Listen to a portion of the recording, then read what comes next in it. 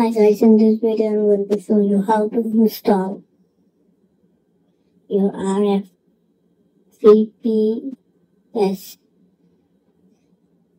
from your Windows device. It's a very simple method. So just open the PC and then on the Windows start Windows icon, just simply press the right button and then search for the control panel. If it is not shown here, then simply search the control panel. So once you have got the control panel, just edit, and then you will see there is option program uninstall on the bottom. Select that.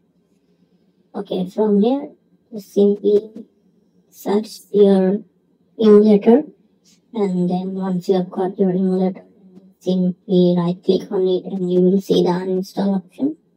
Then press left click on the uninstall option and it will be uninstalled. So this was the video. I hope you guys like it. Thank you for watching the video.